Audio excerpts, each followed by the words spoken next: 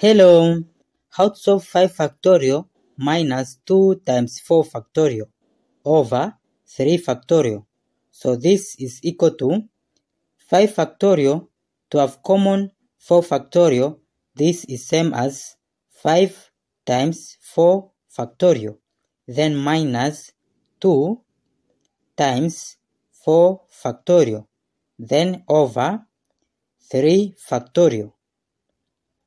Then it will be equal to, in here 4 factorial is common, so take 4 factorial out of bracket.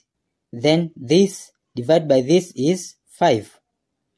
Then minus this divided by this is 2. Then bracket over 3 factorial.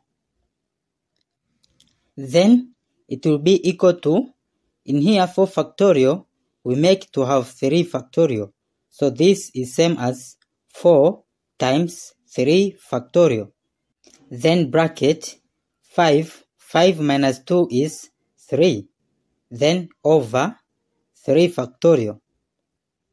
Then in next step, to simplify, this 3 factorial will cancel with this one. So here it will be equal to 4 times 3 is 12. So this is our final answer. Thank you for watching. Don't forget these steps to miss out. Subscribe to my channel and see you in the next video. Bye bye.